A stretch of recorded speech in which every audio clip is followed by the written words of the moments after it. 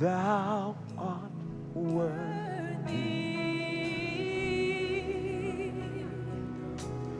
Thou art worthy.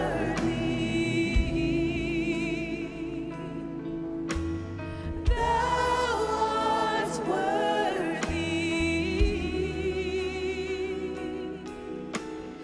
Thou art worthy. Thou art worthy. Thou art worthy. Holy is the Lamb. Thou art worthy. Thou art worthy. Thou art worthy. Oh, thou art worthy. Lord, we give you praise. Thou art worthy. And we magnify your name. Thou art worthy. Thou art worthy. Oh, thou art worthy. Come on, give him a big one, man. Give him a big one. Give him a big one. Give him a big one.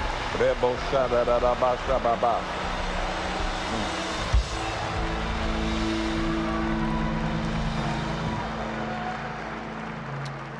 Father, we thank you for this another opportunity to minister to these, your precious sheep.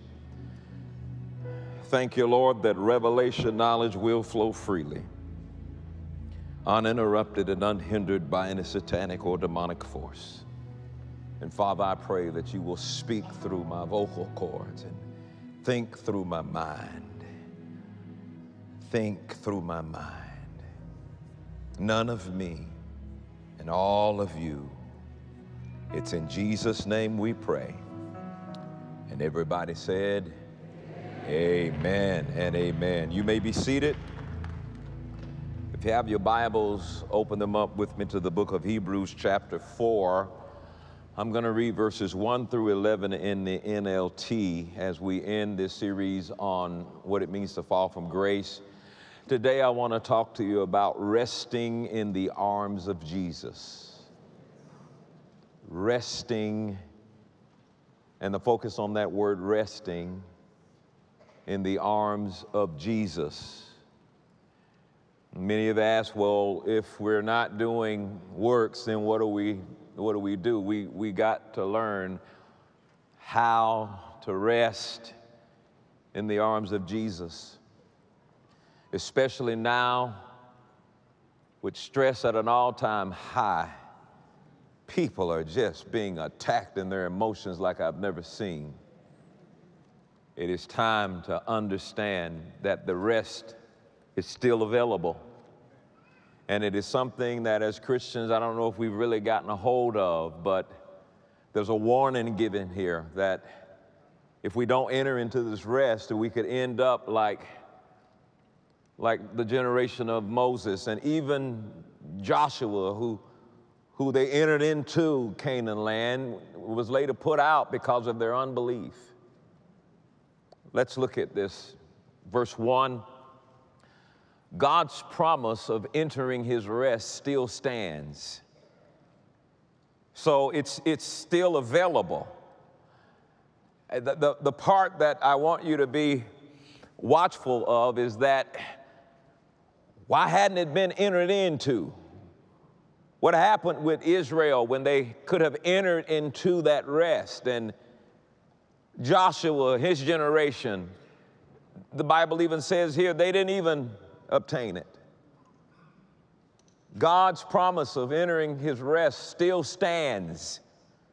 So we ought to tremble with fear that some of you might fail to experience it. That some may, even in this day and time, they will fail to experience the rest. Verse 2, For this good news that God has prepared his rest has been announced to us just as it was to them. But it did them no good because they didn't share the faith of those who listened to God. So he says we ought to tremble today if somehow we crown ourselves as Christians, but we still don't believe. He says you don't get in to God's rest without believing it, without having faith. Somebody say, I believe it. Without having faith, without believing it, you still won't enter in. And Christianity has become this thing of trying to work and perform with your self-efforts to try to deserve to get in. He says, but if you don't believe, you don't enter in. They died in the wilderness because they didn't believe. They didn't receive rest when they even got to Canaan because they didn't believe. World Changers, I want to declare for you right now, you believe, praise God. You will enter into that rest. Next verse. He says, for only we who believe can enter his rest. As for the others, God said, in my anger I took an oath, they will never enter my place of rest, even though this rest has been ready since he made the whole world. And if you read in Hebrews 3, it talks about how they didn't enter in because of the rest, because of their unbelief. We know it is ready because of the place in the scriptures where it mentions the seventh day. On the seventh day, God rested from all his works. But in the other passage, God said, they will never enter my place of rest. So God's rest is there for people to enter. It's there for you to enter. But those who first heard this good news failed to enter because they disobeyed God.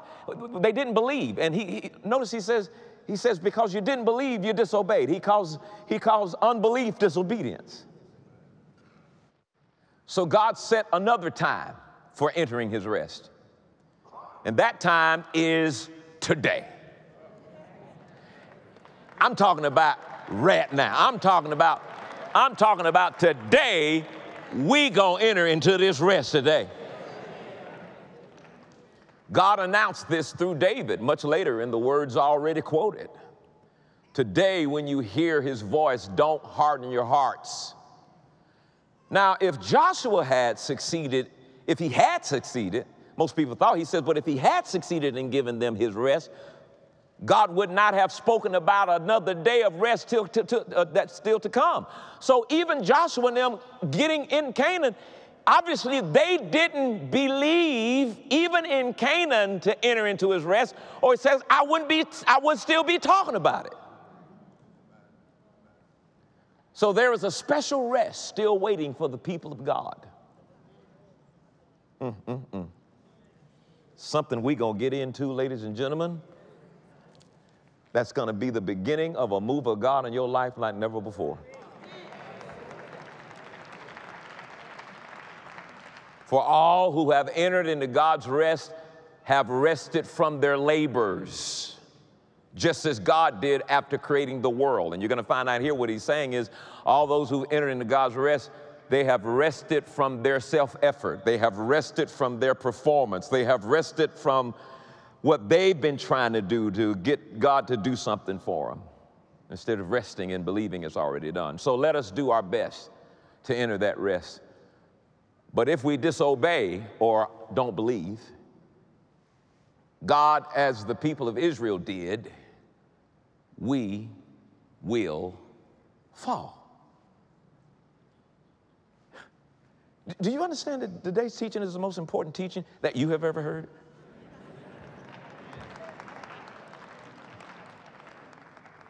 Because today, you're going to find out not only how to get victory, but how not to fall. How not to fall. Now, allow me the opportunity to just sow this into your head. The word rest, the definition after I looked at the dictionary's 4 conclusions, I'll show you the dictionary. When you look up the word rest, it means to cease from action and motion. The dictionary says you stop doing what you're doing. It means to stop from labor or exertion. But now, how does this relate to God's rest, this definition? Well, God's rest, it means no more self-effort. No more trying to please God by your feeble fleshy works. And the moment you enter into God's rest, works cease as a way to please God because you can't do enough work to be perfect. Rest from the sensation, rest from the legalistic self-activity. That's what it means in God's rest. Secondly, in the dictionary, it meant to, to have peace. But in God's rest, it means to be peace with God, be at peace with God, be free from guilt, no need to worry about sin because sin is forgiven, no more anxiety, no more pressure, no more shame, no more guilt, because in God's rest, all that's been taken care of. The third definition I saw in the dictionary for the word rest, to lie down and to be settled or to fix or to be fixed. So that relates to God's rest. It's to be established in Christ, be rooted and grounded in Christ. In other words, this rest means you need to rest. God's rest says you need to be established in Christ, no up and down. Oh, I'm saved one day, I don't know if I'm saved the next day. Oh, I'm righteous one day, I don't know if I'm righteous the next day. He said, no, you need to get established in Christ, not moving from doctrine to doctrine, not moving from philosophy to philosophy, not being cast to and fro with every wind of doctrine. When you rest, you're settled.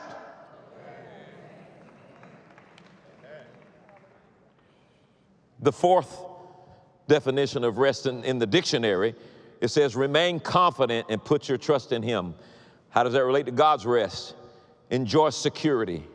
You have trust in God's care for you. No more being afraid about God not taking care of you. You now rest in the assurance that God's got me. And then the last one, rest means to lean on or to trust on. And to put all of these together, here's what the rest of God or God's rest means for us, as referring here in Hebrews 4:11. It means, here it is again, you done heard it for 3 or 4 years, it means to totally depend on God for support.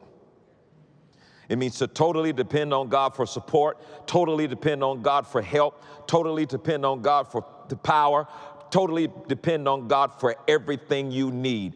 When you're resting, the authenticity of the rest is that you find a person who is in total dependence upon God for everything. You literally have a new relationship. Your relationship with God is a relationship of trust, a relationship of rest, a relationship of total dependence upon God.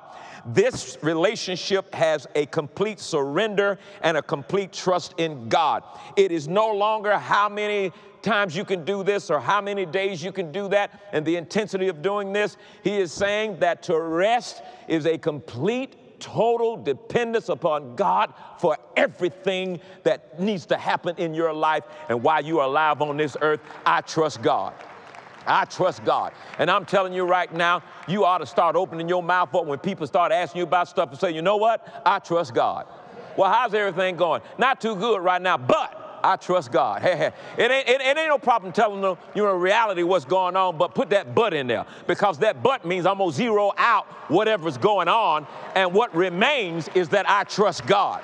I depend on God. I don't know how this is going to turn out. I don't even know what to do. I don't even know the first step to take. I don't know where the money going to come from. Baby need a pair of shoes. Look, you got a light bill due. I don't know. I feel like I'm about to lose my mind and go crazy. I don't know how he going to do it. But the man that trusts God, something will happen when you lay your head down on the pillow. Glory to God.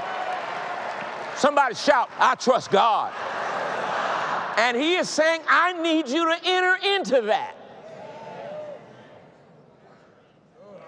He said they wouldn't enter in Moses' time. They wouldn't enter into that in Joshua's time. And he says it's still remaining today, and it is still waiting on whosoever will to rise up and say, some men trust in horses and some men trust in chariots, but I trust in the Almighty God.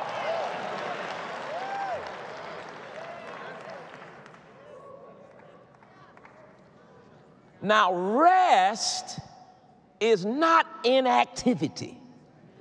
Because some of you were ready to go get your pajamas and a coat and just sit back and... That's not what it is. Rest is not inactivity. It's not rest from work.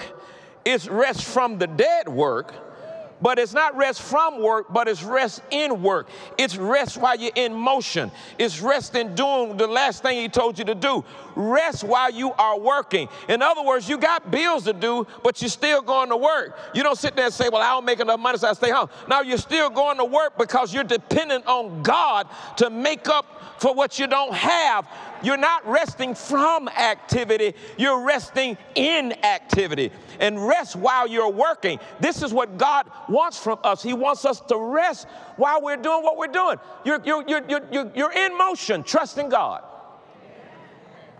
You're trusting God. You're walking, trusting God. You're dressing the kids up, trusting God. Cleaning your house up, trusting God. Doing all the things you do, trusting God. Don't know how this going to come out. Listen, somebody said, you know, the rent is $500. I ain't got but $200. I'm gonna write the $200 out, trusting God. You'll be so amazed what God can do with a person that will dare to rest in the midst of activity, in the midst of doing what you do. I don't know how I'm gonna feel. I might not feel better, but I'm gonna do what's right because it's right, and I trust God that something gonna happen right in the middle of that. Turn to your neighbor and say, it's time to rest. Now, Psalms 46:10 puts it like this. I want to read it in the King James and then the TPT. Psalms 46:10, he says it like this. He says, be still and know.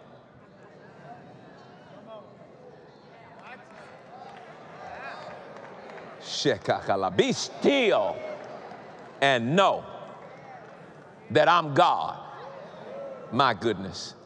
I will be exalted among the heathen. He said the heathen are going to start exalting me when they see what I can do with you, but I can't do nothing with you until you get still.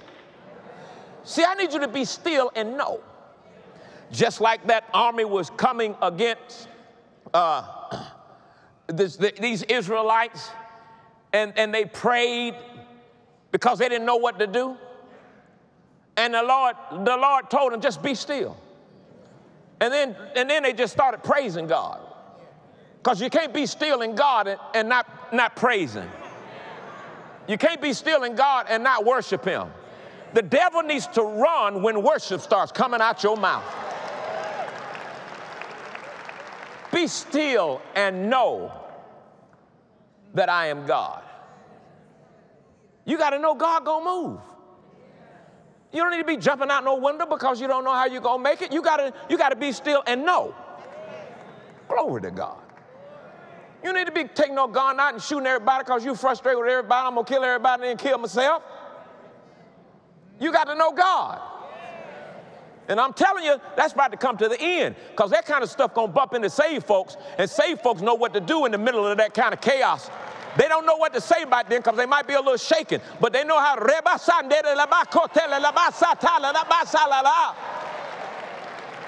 And that joker will drop that gun and run right in the arms of the police. You don't mess with somebody that's filled with the Holy Ghost that knows their God. Y'all got to help me. I feel like preaching now. Now look at this in the TPT. He says, surrender your anxiety. Be silent. Stop your striving, and you will see that I am God. How many of you want to see that God is God? He says, surrender your anxiety. Stop being anxious and stop worrying.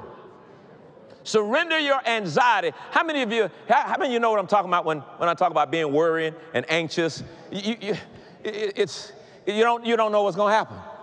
You're trying to be peaceful and at ease, and your heart's still beating fast, and then you kind of trying to hum it away, and you're trying to read the scripture, and your body's still responding from it. And he says, surrender your anxiety. That's the same as cast your care on him. He said, now be silent. Some of us just need to shut up when we don't know something, just shut up. Just don't be trying to talk to yourself, just shut up. I'm going to show you an anointing of shut up in just a moment. It ain't part of the gifts of the Spirit, but it'll work. Surrender your anxiety. Be silent. Stop your striving. Stop you trying to do what you think is necessary for this to work. And you'll see that I am God. I am the God above all the nations. Wonder what it is. And I will be exalted throughout the whole world. Wonder what it is, the fact that I can go out in the street and bring somebody in who is sick that don't go to church and just tell them what you need to do is believe Jesus.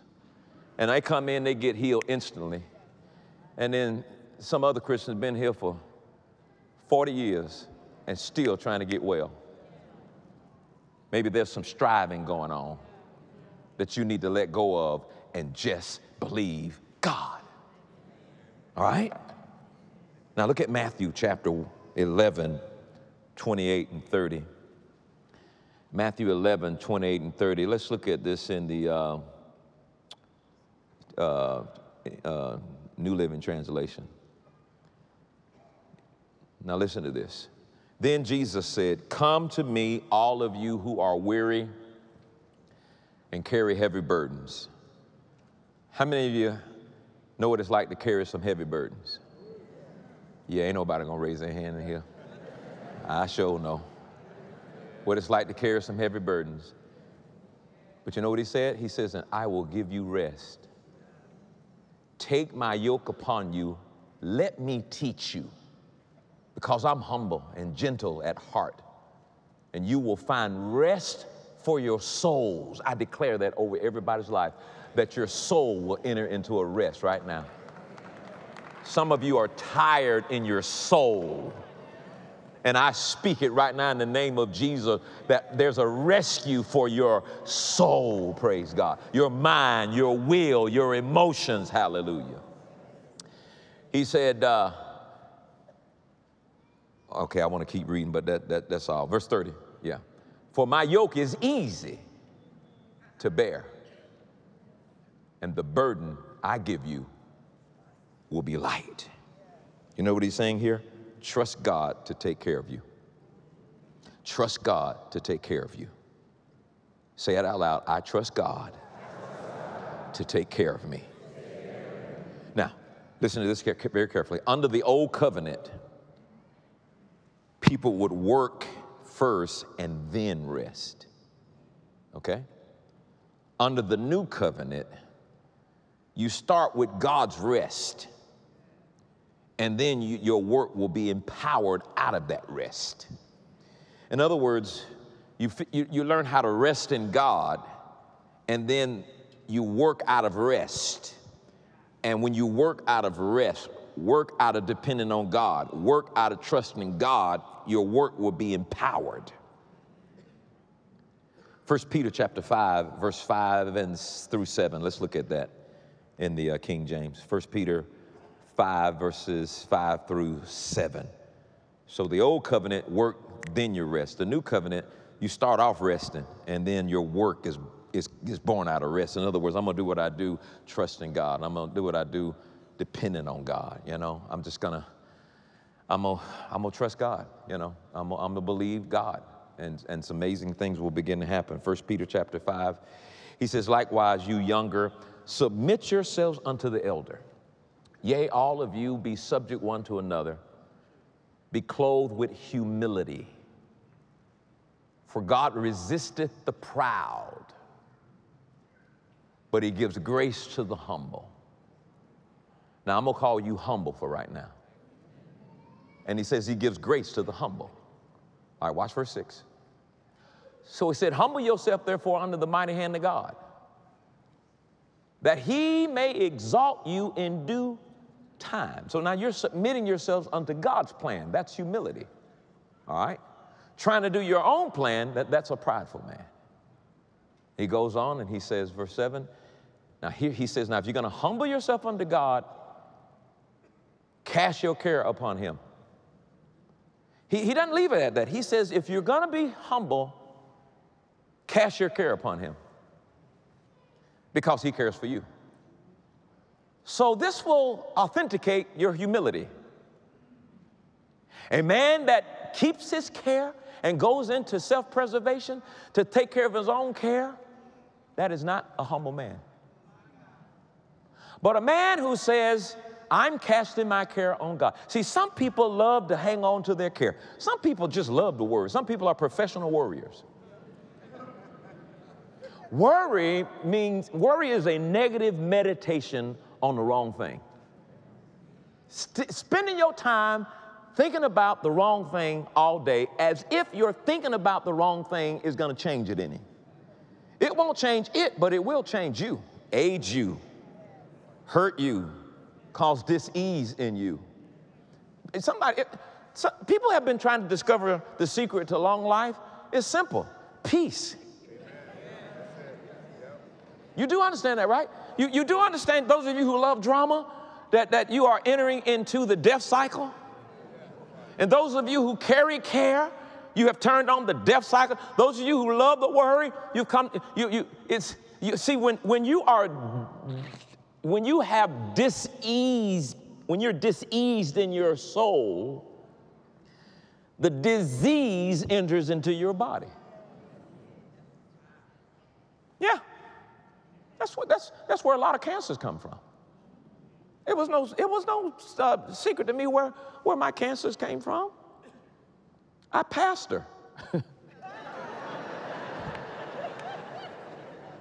But I can't use that as an excuse. Just because you pastor, you got to learn how to cast the care. But some reason you just want to keep it. Oh God, I've got experience. I know how to handle this. Stop. Even if you've been successful at doing it one way, maybe God told you to do it one way, but see, God's not doing the same thing every way. The Bible says he has many wisdom, he calls it manifold wisdom. So he's got a lot of ways of doing the same thing. He might heal somebody with spit one day, and the next time he might just blow, and the next time he might just wink. Don't be trying to get methods of how Jesus operates. But what do you do with people who they just carry the care? They won't let it go. I'm telling you, you've entered the death cycle. I'm telling you, I have a clear-cut revelation. It's real simple.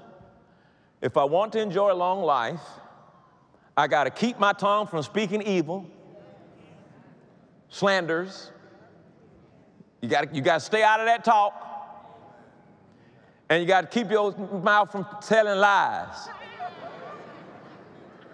White lies or black lies, a lie is a lie. All of that produces care. Wonder how many of you came with a burden on your back, a care in your soul. Sick and tired of being sick and tired. I'm so sick and tired. You got that right? The death cycle is on. Because if you want to live long, you're going to have to learn how to discover peace. At some point in your life, you got to say, you know what? It'll be all right. Because can't nobody cause you to worry like folks you love. You do know that, don't you? So we're not talking about your deep, dark enemy from 20 years ago. We're talking about the ones you love. So you better learn how to get peace with them. You better get away from this thing about, oh, y'all remember this, you ain't going to embarrass me. See, it ain't about you. Your children 43. That's just like a lady who say, You know, they asked, well, you know, you're still overweight. She said, because I had a child. Well, how old is your child? What? Well, he 50.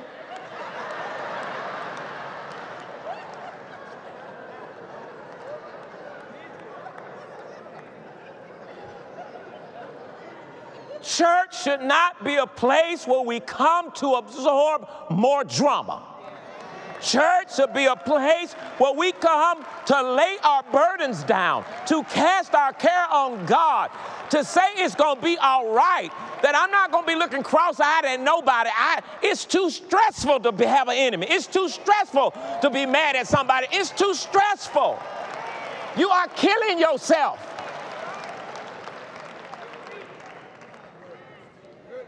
Well, I noticed you ain't hug me. Well, go hug him.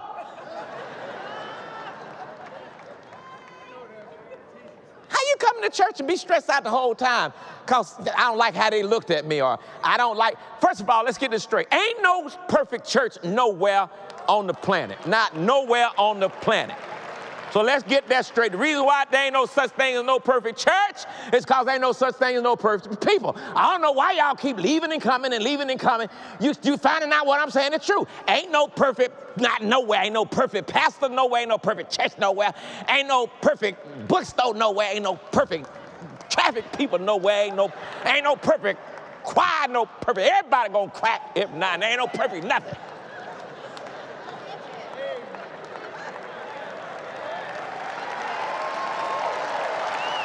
Amen. Let it go. Let it go. It's going to be all right. It's going to be all right. When I'm walking through the lobby and somebody got their kid, got chocolate all on their hands, and the kid all out there at the front light desk, and I'm trying to do something nice so we can have some, and the kid just putting it all over there, and mama just sitting there like she don't see the doggone kid putting chocolate everywhere, and you sitting back there looking at us and like, get your child, and you like,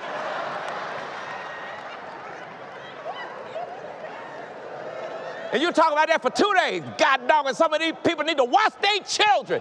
Well, some of them don't watch their children, but thank God for soap and water and paint.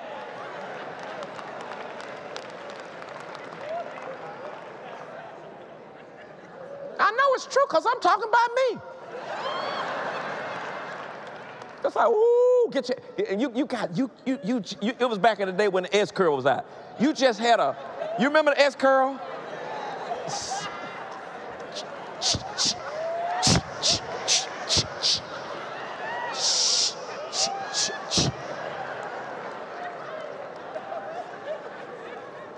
And I used to go hug somebody who had my glasses on.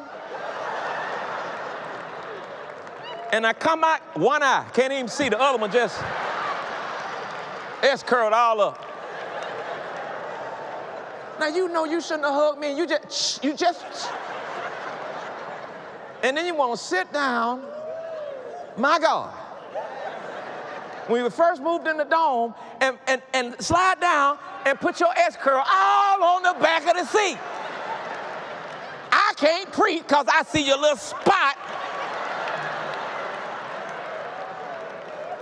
I used to be that anal. I stopped preaching one time and told the vision keeper, go get the vacuum, because then it got glitter all on the floor. And I put it on God, and God's an excellent God, and he don't like glitter all on the floor. God don't care about no glitter on no floor. That was just cares. And now, if you want to live long, you want to live long. Ain't no secret. Pursue peace.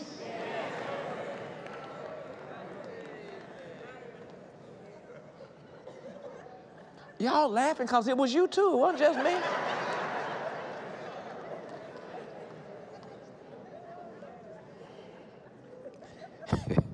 Look at Psalms 55 and 22. Some of you used to get so irritated, you didn't even remember what was wrong. Somebody speak to you, hey, how you doing?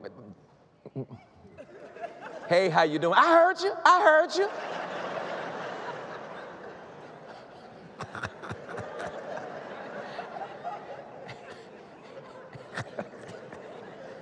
They're looking at you. She ain't saved.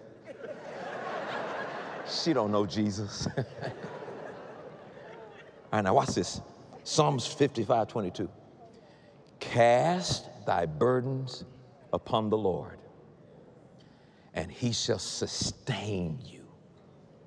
He shall never suffer the righteous to be moved. What a great scripture. Cast it on the Lord. So part of my journey now is to learn how to say, it'll be all right. It's just things kind of calm down. You know what? It'll be fine. I don't know why. I don't know the whole detail. I don't know. It'll be fine. Because I want to live long. I want to live longer. You understand what I'm saying? I don't want to go until I'm done and until I want to. You know, the Lord said you can stay as long as you want to. I don't want to, you know, when I'm not in this pulpit no more, it's not like, well, he getting ready to go. Not until I want to. There's some things I want to do. And one of the things I want to do is to put what I want to be buried in before I leave. I don't want to leave it up to relatives and funeral homes. I'm going to go ahead and put on what I want to put on. And y'all just freshen me up and throw me in a box. We're going to do what we need to do.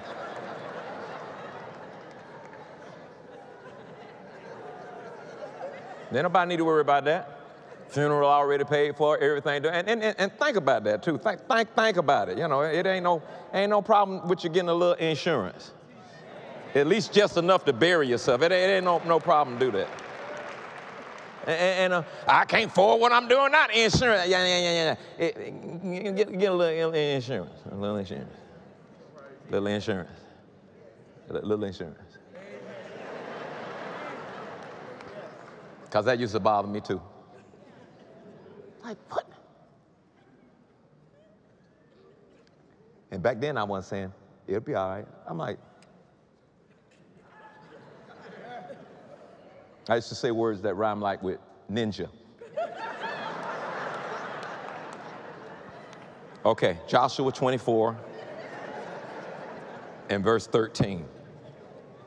Now let's look at the opportunity and what God was demonstrating in the Old Testament where rest is concerned. Joshua 24 and 13, he said, because we think he needs our labor. That if God don't have my labor, he can't do nothing. If I ain't working, then God can't do nothing. How many of you know God don't need you to be who he is? Look at verse 13.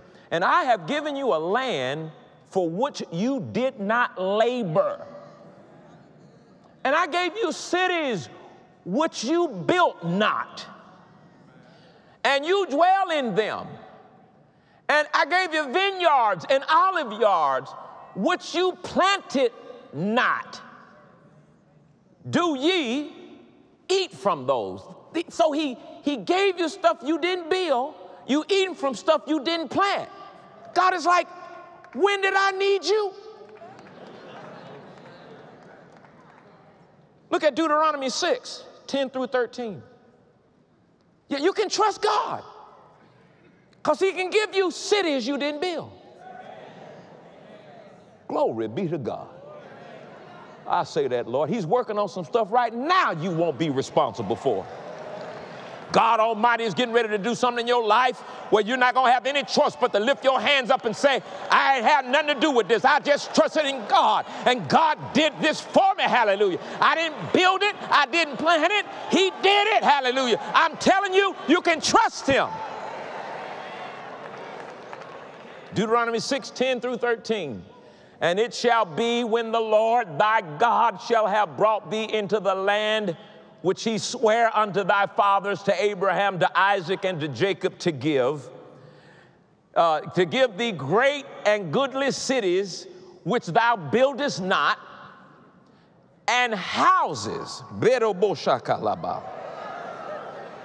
I feel a house anointing in this room this morning.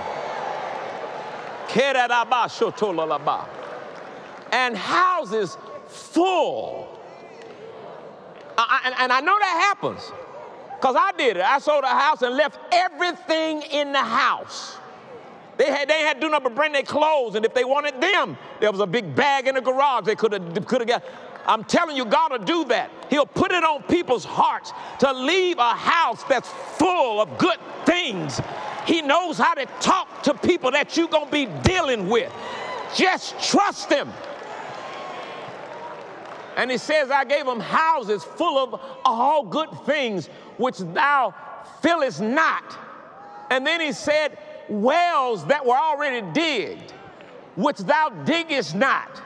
Vineyards and olive trees, which thou plantest not. Now notice what he said here. Here's the key. When thou shalt have eaten and you're full, beware lest thou forget the Lord, which brought thee forth out of the land of Egypt from the house of bondage. You know what he's saying? Don't forget to thank God when he does something for you. Don't go around talking about, well, I don't know how this happened. I don't know what's going on. You call the IRS and say, I'm calling to pay my bill. They say, ma'am, we can't find no record that you owe nothing. Don't sit on the phone for 10 more minutes trying to get them to check something else. You hang that phone up real quick. They say, I can't find nothing. You say, bye. You don't even say bye. Click. Hallelujah. Click. Because I'm telling you, God is getting ready to do something that you won't be able to take credit for. Hallelujah. Just trust him. Believe him. Believe that he can, and believe that he will.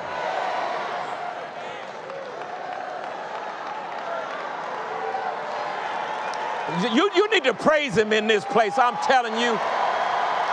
You need to praise him in this place. You don't need to wait until it's done. You need to start praising him like it's already done. You need to start thanking him, and you ain't seen nothing yet.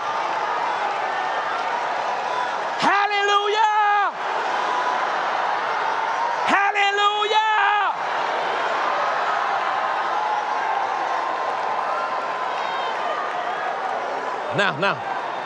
Now, watch this. Watch this. I'm telling you, there's an anointing being released. He getting ready to show you just who he is.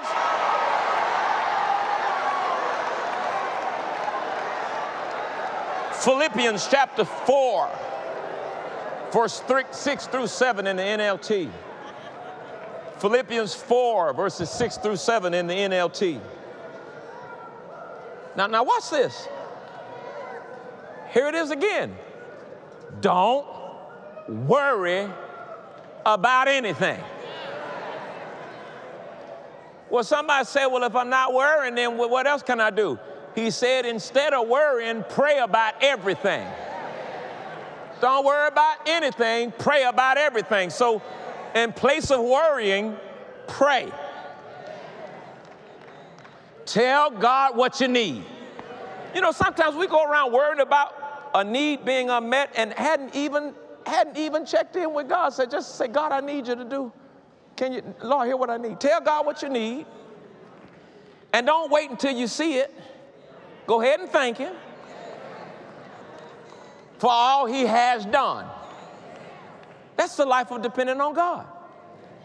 Lord, I need this. Thank you. And get on up and keep it moving. That's the life of faith. But there's so much fear and intimidation in the world that you forget God. Don't forget God. Well, I don't know if I believe like that. Well, Houston, we got a problem. Because believing to God is like gasoline is to your car. You got to have it to move. Well, I got an electric car. Well, it's like electricity to your car then. Your smart self. he says, when you do that, then, listen to this, man, I believe this, then you will experience God's peace. So if nothing else, you get your peace. And a lot of stuff can get to you because you got your peace. A lot of stuff being blocked up because you're not in peace. Peace is your most valuable asset. If it costs you your peace, it's too expensive. You got to hold on to this peace like it's breath. Then you'll experience God's peace, which exceeds anything we can understand. His peace, watch this, will guard your hearts and minds as you live in Christ Jesus. We need a guard, because out of your heart flows every issue of life. And if your heart is not being guarded with peace, that's impacting the harvest. The harvest. I guarantee you. You go look at your harvestless life, and you will notice you also have a peaceless life. No, it's everything.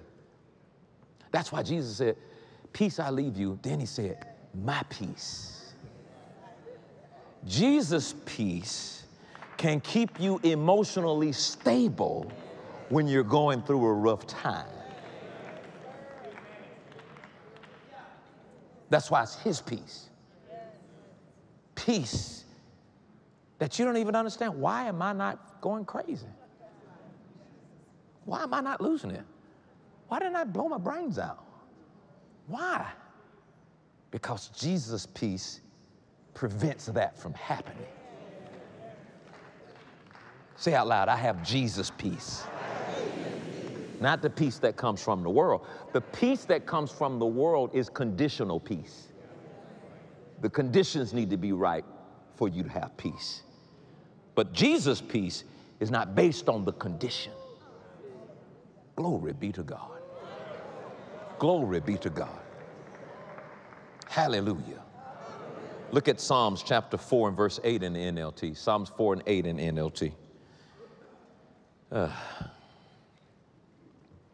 Psalms 4 and 8 NLT, he says, in peace I will lie down and sleep. For you alone, O Lord, will keep me safe. Isaiah 26:3 in NLT, in peace I will lie down and sleep. Somebody says, I need to take a sleeping pill. No, you just need to get in peace. Get in peace. You know you don't sleep good when you're not in peace. Verse 3, you will keep him in perfect peace. All right, how do I get that peace?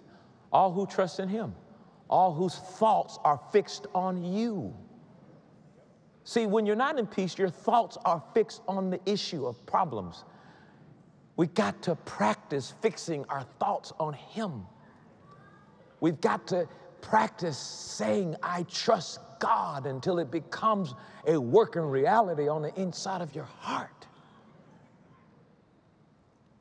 And then look at 2 Corinthians 4, 16 through 18 in the Message. 2 Corinthians chapter 4, verse 16 and 18 in the Message translation. This is so cool here. He says, so we're not giving up. We're not giving up. Say it. Say, I'm not giving up. Don't raise your hands. How many of you ever felt like giving up? Don't raise your hands. That's the first thing I said. Don't raise your hands.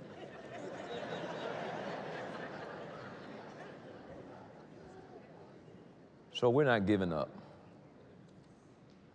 So House of World Changers, we're declaring this to all of the demons of hell so they can take it back to their boss.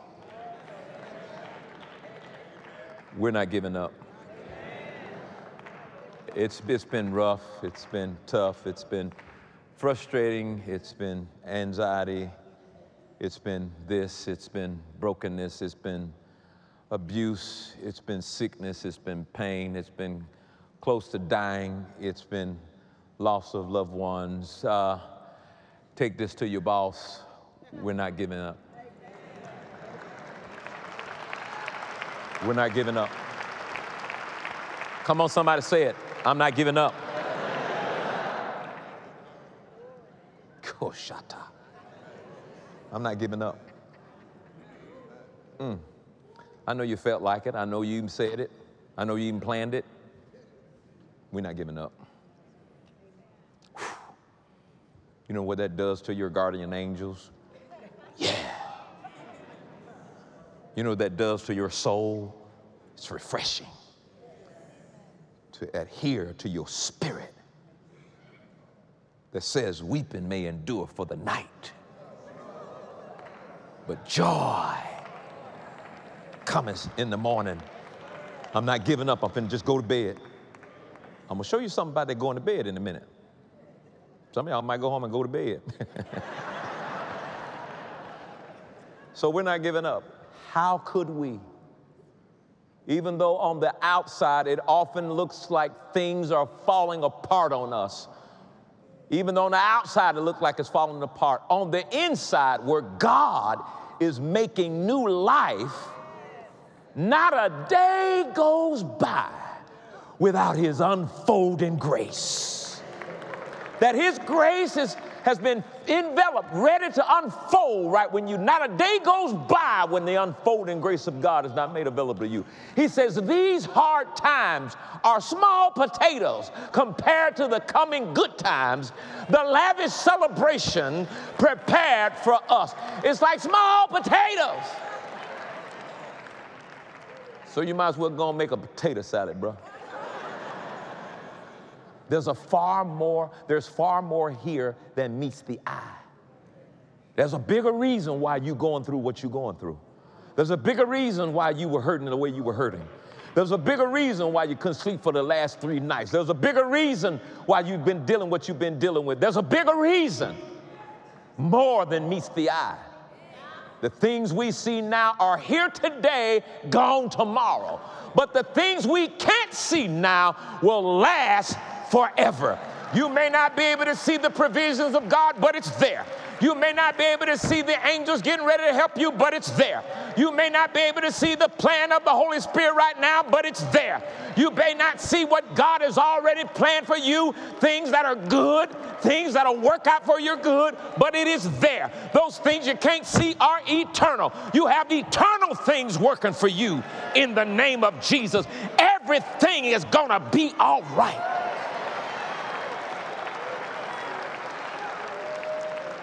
We're not going to quit.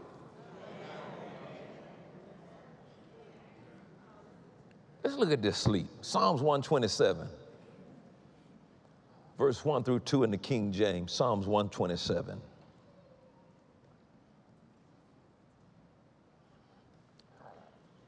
Except the Lord build the house,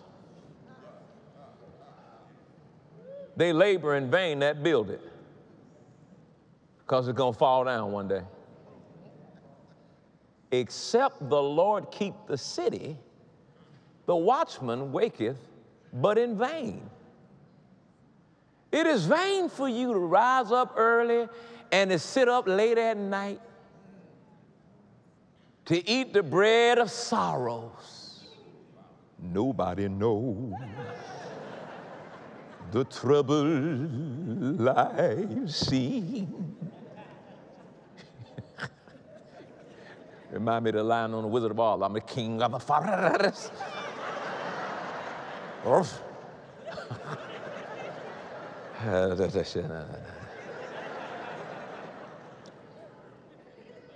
For so, now notice what in context he's saying. It's vain for you to, it's vain for you to try to build a house. It's vain for you to rise up early. It's vain for you to sit up late. It's vain for you to sit up and eat the bread of sorrows.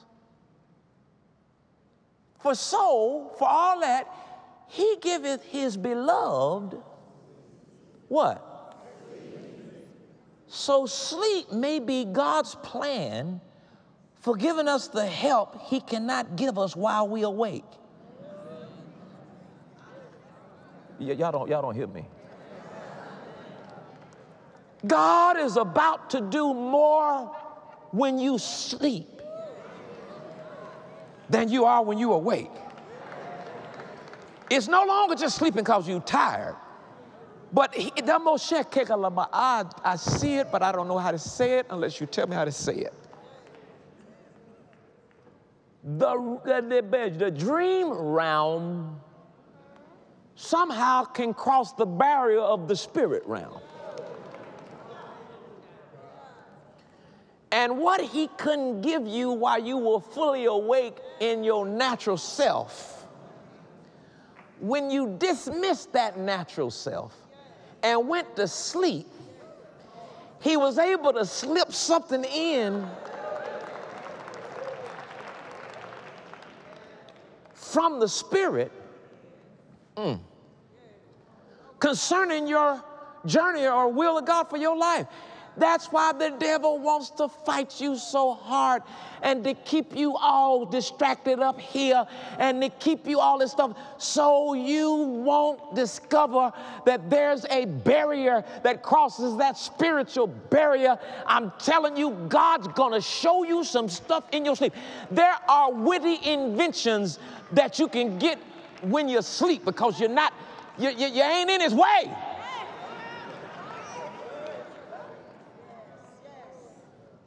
You're going to see some stuff. You're going to know some stuff that you didn't have in your brain. Do you know how many inventions came forward by people that didn't have no idea what they were doing, but they saw it while they were asleep? You know how many discoveries, how many cures, how many amazing ideas that happened while people were asleep? I'm going to sleep tonight.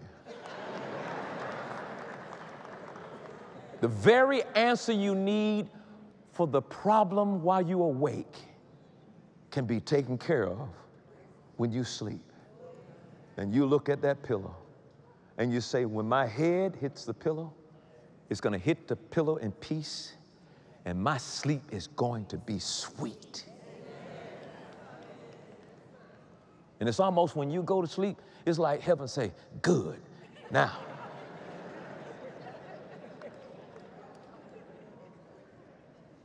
amen. Now look at this, Mark chapter 4, 35, 38. Give me about 5 minutes. It's Easter next summer, next Sunday, next Sunday. Mark 4, 35 through 38 in King James. Same day when the evening was come, he saith unto them, let's pass over unto the other side, Jesus said. And when they had sent away the multitudes, they took him even as he was in the ship. And there were also with him other little ships. And there arose a great storm of wind, and waves beat into the ship, so that it was now full. And he, referring to Jesus, was in the back part of the ship, asleep on a wet pillow. Okay, I'm just assuming it was wet since the water was in the boat, but Jesus was in the back asleep. He was asleep. Why are you worried about the wind and the waves when you got Jesus in your boat?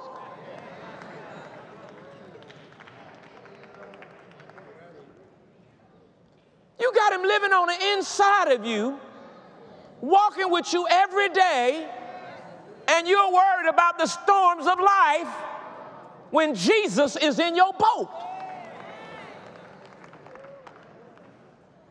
You got to know that while he was asleep, he was controlling everything asleep. Wasn't no more water going to get in there than the boat could have without sinking. And if it was going to sink, they'd have still been all right. He'd allowed for them to breathe underwater like a fish. You got Jesus in the boat. Why are you worried about the water and the wind when Jesus is in the boat? Why are you worried about your life when Jesus is in the boat? Why you worried about how the bill's going to be paid when Jesus is in the boat? Why you worried about your children when Jesus is in the boat?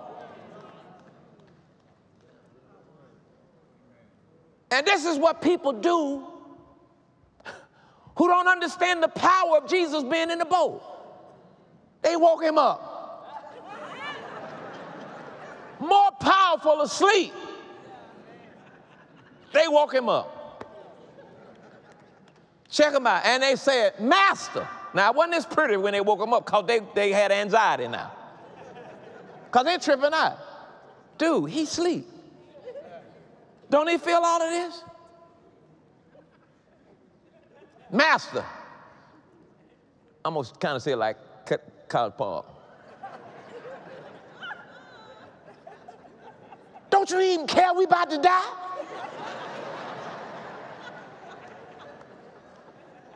How did it go there? How are you now questioning his care? Because when you question God's care, fear is going to come in on the inside of you. When you don't trust that God can take care of you, you're scared to give. Because you don't trust he can take care of you. You keep making all these excuses. Well, I ain't gonna give. You see the tie the preacher had on. That ain't it. That ain't none of it. You scared to give because Jesus sleep in the boat, and you like, don't you care about us? Next verse. And he arose and rebuked the wind. Because that was just the issue. It was wind. And said unto the sea, be still. And the wind stopped. And it was a great calm. Now, you can think what you want to think, but can you imagine Jesus sleeping? The amazing stuff going on while he sleep? And they woke him up?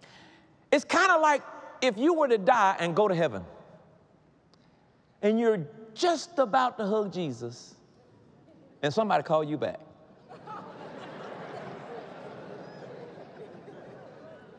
You say, now the Lord gonna have to forgive me, because I'm finna cuss all y'all out.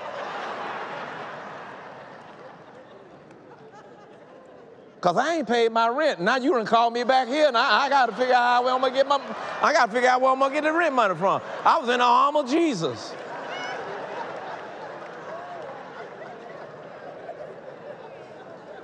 And there was a great calm. And in the next verse he said, and he said unto them, why are you so, watch this, fearful? How is it that you don't have no faith? And the Bible said that they can't enter into that rest because they didn't have faith. They either should have let Jesus alone or went to sleep with him. And that's how we are today. We come to church, we hear this, we get charged up, we're fired up, and then we go home and a storm comes and we get full of fear. Because we say we trust him when ain't nothing going on. But when they nailing something to your door and carrying a coffee table out, you have given up on Jesus when he will never give up on you. You have no idea what's about to happen. Maybe you got evicted because he'd been trying to get you into the house of your dreams, but you wouldn't ever move because you were so scared. And so he put you out as an act of mercy and grace, just like he did Adam and Eve. Put them out of the garden so they wouldn't maintain that sin nature for the rest of eternity. See, we can talk that religious stuff, which really turns me off. Because there's always the question, do you mean it? Oh, I'm going to enter into the rest. Well, it's easy to rest when there's no storms. But you got to be that kind of person that sleep good when it's raining and thundering and lightning outside. That you didn't even know it because you were sleeping good. That's faith and trust. And he says you need to tremble so that you won't be Another generation that fails to enter in because you had no faith. But I'm here to tell you today, child of God, Jesus is in your boat. Jesus is in your boat. Well, I hear what you're saying, Reverend, but if I do nothing, then I get nothing. See, that's only true if you're without Christ. But the moment you have Christ in you, the hope of glory, then he goes to work. Listen to this. If you rest, then God will work. But if you work, then God will rest. You got to decide what you're going to do. Because while you working, he resting. I'm going to rest so he can do the work. In fact, he's already done the work.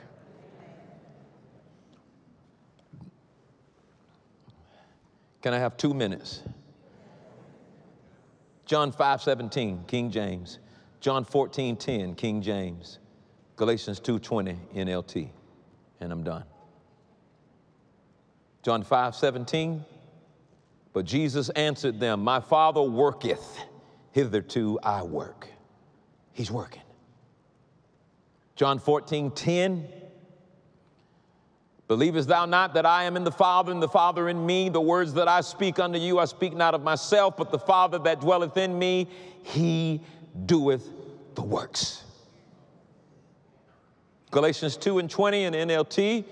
And as a result of this, that he's working, my old self has been crucified with Christ. It is no longer I who live, but Christ lives in me.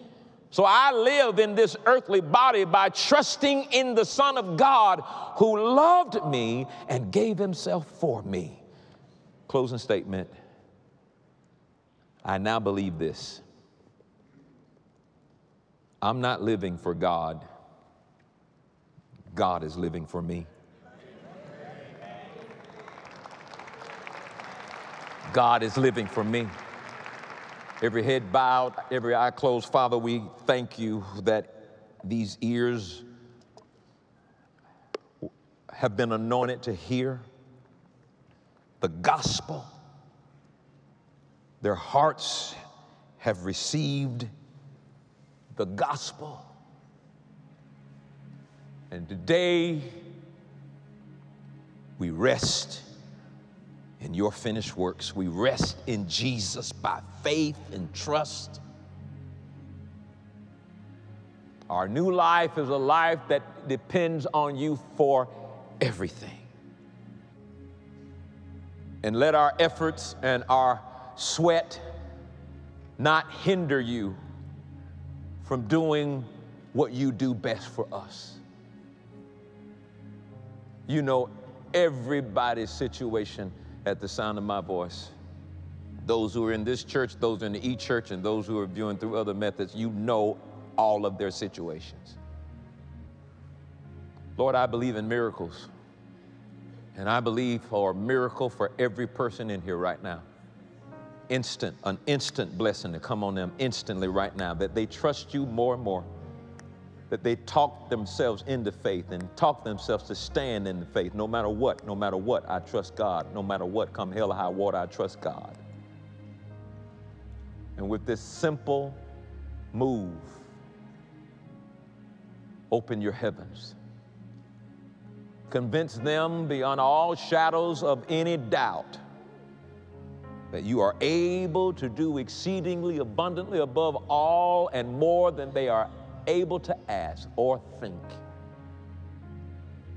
Let your glory be revealed to every household. Let the manifestations of your glory be revealed to every family. I thank you, Lord, that they have ears to hear, hearts to receive. Flow your will down now. Flow your will down now. Let it be seen by those who don't know you, and allow us to be a vehicle to bring them in to the family of God.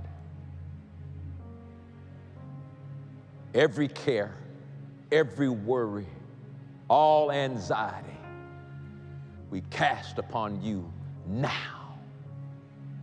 Do your thing, God. We trust you.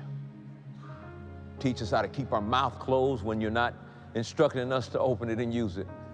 And help us to keep our emotions checked so that they won't begin to rule what we do, what you have us to do, what you call us to do, what you instruct us to do.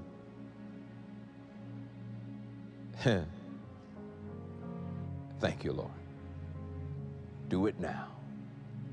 A supernatural manifestation while men and women are sitting down.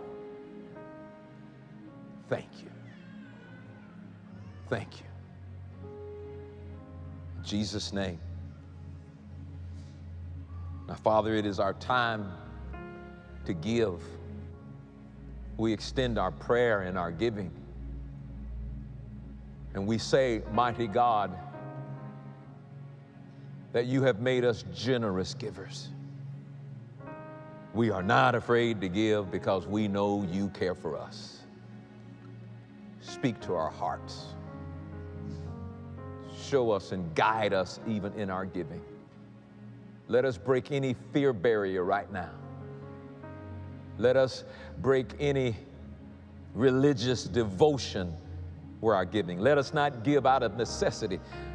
Let us not give out of pressure. Let us not give out of wrong motivation.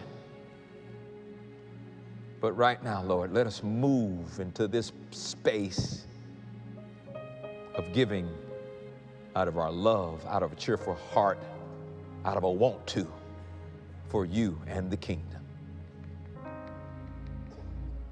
In Jesus' name, we give unto the Lord glory due unto you. We bless you, Father. Thank you. And right now, we just walk in the Spirit while we are awake right now. We thank you by just doing your word. In Jesus' name. Amen. If you need an offering envelope, raise your hands and the ushers will be more than happy to serve you. We don't separate our giving. It's a part of our worship. It's a part of who we are as children of God and people of God, that we take it as serious as the word, as serious as our worship, as serious as our praise, that we give unto our God. My goodness. If you're in our e-church, you know what to do. The information is on the screen. If you dare to break out of your religious fear concerning giving, the information is on the screen. We are so blessed to be able to pastor such a magnificent people who hunger and thirst for the will of God in their lives. And it is our great pleasure to teach you according to God's word, not our feelings and our emotions, and to see your life transformed by the power of God. Amen. Praise God. Woo.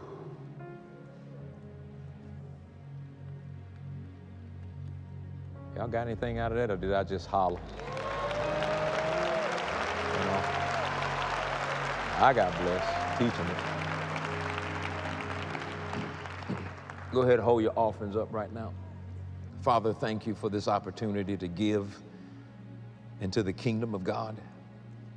Thank you, Lord, for the opportunity to give glory to your name. You said to bring an offering and to worship you in the beauty of your holiness. Thank you for allowing us to continue to be students of the word and students of grace.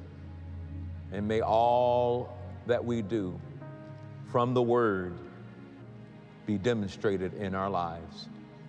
We praise you and thank you for it now in Jesus' name. Amen. Ushers, you can go ahead and receive the offering. Thank you. Praise God.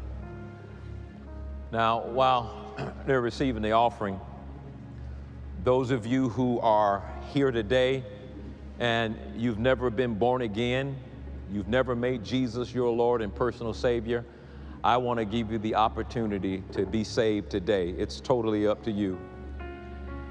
If you're here today and you believe that God is calling you to join this church, World Changers Church International, I want to give you that opportunity today.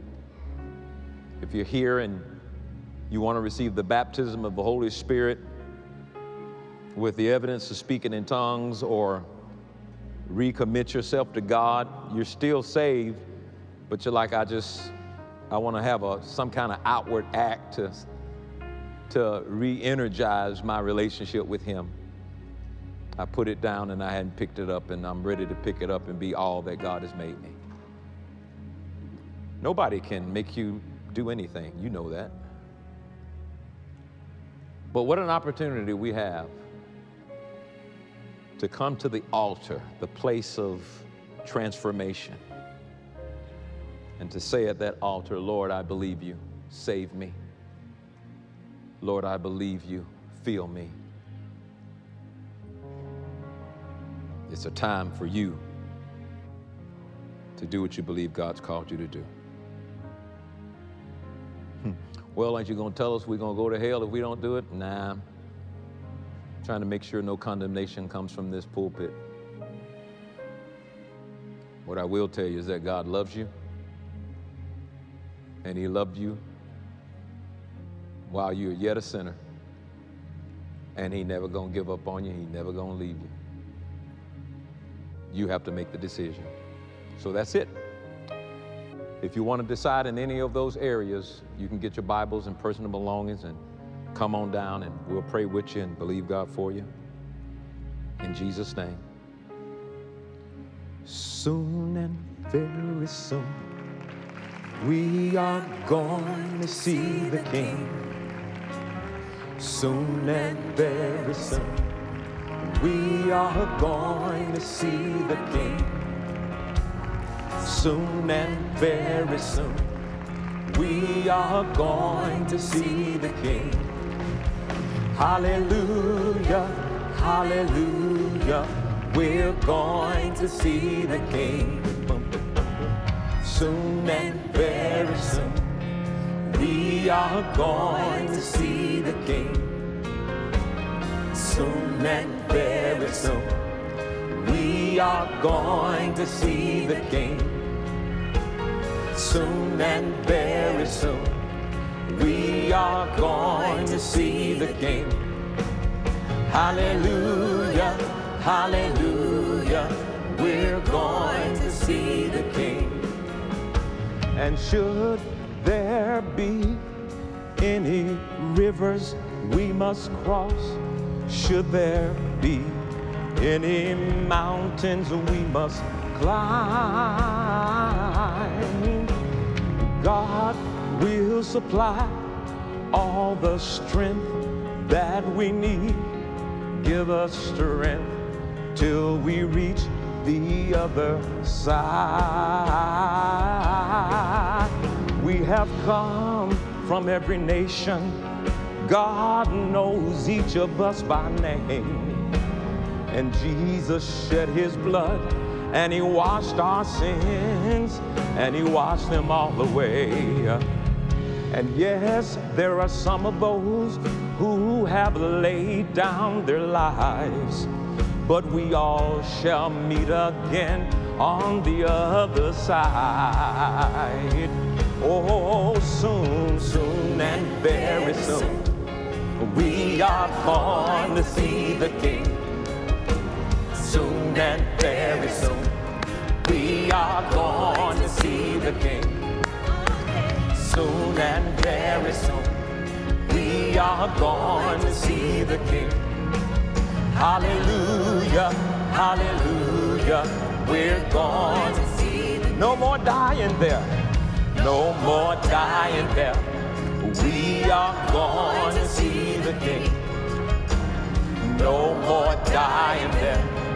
We are going to see the King. No more dying there. We are going to to see the King.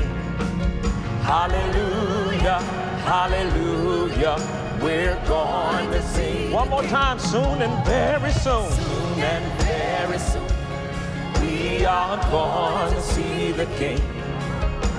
Soon and very soon, we are going to see the King. Soon and very soon, we are going to see the King. Hallelujah, hallelujah, we're going to see the King. Come on, give the Lord a big hand clap. My. Woo. That is an old song, but it is just as true today as it was when Andre Crouch wrote it. Amen. Father, we thank you for those who've come to this altar, and I pray that you will minister life to them, blessing to them, turn everything around that needs to be turned around, and they will never be the same again because of you. And it's in Jesus' mighty name we pray. And everybody said, amen. Praise God.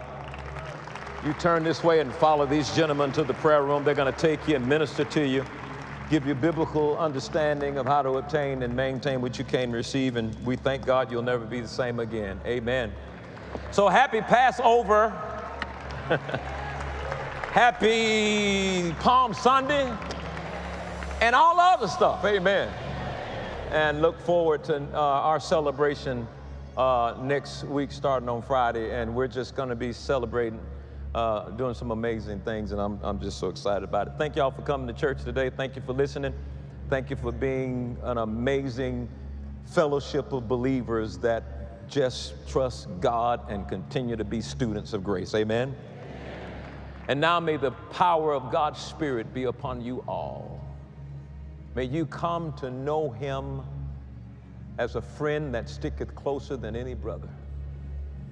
May you come to recognize that you are sons of God. May the angels of God continue to carry out what God has commanded them to watch over you, lest you dash your foot against the stone. I pray divine protection against chaos, confusion, crime, that it shall not come near you. I plead the blood of Jesus over you, your family, over your life, that you will live long and prosper. I declare the peace of God over your life, and I declare grace to every mountain, and that all is well with you. And now unto him who is able to keep you from falling and to present you faultless before the Almighty God, be glory, majesty, dominion, and power, both now and forever. And everybody said, amen. God bless you. Have an amazing day, everybody. We love you. Amen, amen, amen, amen, Amen. amen. Trust God, bro. Trust God, bro. Trust God. Hey, World Changers, we are just so thankful for each of you that tuned in today for service. Man, a powerful service. Powerful. Listen, God is too real and he's too good. Too good. What you get out of service today, Yana? I mean, you took what I said, you know. My bad. I'm Trust God. Like, literally, Yeah. that's the mic drop. Yeah. Trust God. He's in the boat with you. He's in the boat. He's in the boat with you. So if he resting, you need to rest. Some of you need to go to Trust sleep. God. Go to sleep. I know I have. Listen, Listen. you gotta go to sleep. Sleep. If he sleep, I'm sleep. Yeah. Listen, what I got, especially one thing that just stuck out for me was when you rest. If you rest, God will work. But if you working, God is resting. Yeah. Listen, I choose rest. I choose rest. I choose rest. Trust God. Trust God. Listen, That's it right there. Listen, Share what you got from today's message in the comments right now. Share with yourself. All right. Today was such a blessing, man, and we definitely encourage you, of course, to share this message to someone that you love. Share with someone else. There are going to be re-airs today, of course, following service, but still share it with yourself. Rewatch it. Rewatch it. Take them notes. Have your own Bible study with yourself and Jesus. Get you some coffee, something, a little snack, and just relive it and get that word on the inside of you. I mean, we got a bunch of scriptures that was shared, so make sure and go back, read the scripture, read it in another version, listen, you have no excuse. So none get whatsoever. Get in your word. Man, God is so good. Well, listen, World Changers, we want to make sure that if you did not get an opportunity to give, we want to make sure that you have the opportunity right now. We have a few different ways that you can participate in giving. One of those, of course, you can simply text the word World Changers, leave a space, and then your amount, and text that to 74483. You can also call in your gifts to 866-477-7683. You can also mail in your gifts to 2500 Burdett Road, College Park, Georgia, 30349, or of course online at worldchangers.org or creflo-ministries.org. The fact is that we get to give. It's not an obligation. It's such an honor. Like, man, God has been so good. He is too good, constantly, always. So why wouldn't I? Why wouldn't I? Why wouldn't Well, I? I get to. I get to. And I get to trust him to do it. Get to Man, trust him. Like, I'm excited. Listen, I'm like fired up I'm on the fired inside. up. I'm for real fired up. Ooh-wee. No cap, as they say. Well, let's keep it moving. We do have a few upcoming announcements that we want to share. Yana, what do we have first coming up? All right, y'all. Pastor done talked about it. Easter weekend. We got a nice lineup. Yes. I'm excited. Wow. I'm excited because we're going to start off with our Good Friday block party on Friday, March 29th. This will be a time of food, fellowship, baptisms. I know a few folks that I'm going to be cheering on who are getting baptized on Friday. I'm like, yeah, let's get it. Listen, the night begins at 6 p.m. with the water baptisms, followed by a Good Friday celebration with special guest Leandria Johnson. To register for water baptisms and the block party, we want you to text WCCI Easter to 51555. And then, listen, we have on Sunday, first up, our sunrise service. As Pastor said, registration is closed. However, we got overflow in the dome. So even if you can't make it into the chapel on Sunday morning for sunrise service, you can be right here in the dome, in the blue seats, watching on the screen with the overflow, still getting the same good old word and a good old sunrise service. That's right. But if you can't make it to sunrise service, you're like, man, that's too early. we know some of y'all. 10 o'clock. 10 o'clock is our Sunday service, our Easter service. We're so excited. Come on out in your Sunday's best. Sunday's best. Even if you like, listen, I'm wearing a t-shirt and jeans. Come on out. We want to see you here. We're going to have such a good time. We celebrating Jesus. Celebrating Jesus. Listen. All right now. All right now. What he has done for us. All right now. Listen, Sunday service. Come on out, celebrate with us this Easter weekend. We are so excited. Especially a Good Friday with them baptisms. I'm telling you. I'm excited too. I'm excited. telling you. We're going to be cheering you on, y'all. Well, right after Easter, we do have our change experience. So New York. I said New York. New York. New York, New York. New York, son. New York, we coming out, of course, New York and the surrounding areas. So if you're ready for change, I want you to join us. Join us in New York on Friday, April 26th for the second and final stop of the Change Experience Tour. It's going to be 1 day, 2 sessions, but where you can also encounter God's presence with Creflo Dollar. So to register, text Change 2024 to 51555 to reserve your spot, and share that with someone else that you know. You got people in New York and the surrounding areas. So invite them all out. It's going to be an amazing time. Change Experience New York is coming up. And right after Change Experience, ladies, we got Lemon Bliss coming up. Lemon Bliss. Lemon Bliss. So, ladies, we want you, of course, to treat yourself to something sweet. Lemon Bliss 2024 is back and classier than ever. I know y'all do it up because that's what y'all do. So, ladies, join us on Saturday, May 4th at 11 o'clock a.m. as we honor all women who nurture and inspire, because every woman deserves to be celebrated. So we're building tomorrow's legacy with generational wealth and learning how to manage our finances as God intended with Jade Warshaw. Now, tickets are only $58, and that does include brunch. So when life gives you lemons, get Lemon Bliss. Yes. And the church said, amen. It'll be such a great gift for Mother's Day. You It can would take be. your mom, your aunt, any type of mother figure. Every year we do Lemon Bliss. We have Yeah. such a great time. Come on out, celebrate, and get some brunch, y'all. That's right. And some good stuff from Jade Warshaw. Great advice from The Ramsey Show. We're excited, so I'll see you there. Yeah. Now, to register, simply text the word Lemon Bliss, all one word, to 51555. Seating is limited, so be sure to register. Seating is limited. And lastly, Last but not least for today, Grace Life. Grace Life Grace Life? 2024. It's coming up. The reunion. Tickets are officially available, World Changers. So save your seat. We want to see y'all in these blue seats. In these blue seats. Make it a family reunion. That's right. Get the caravan. Get the mega bus. Whatever you need to do.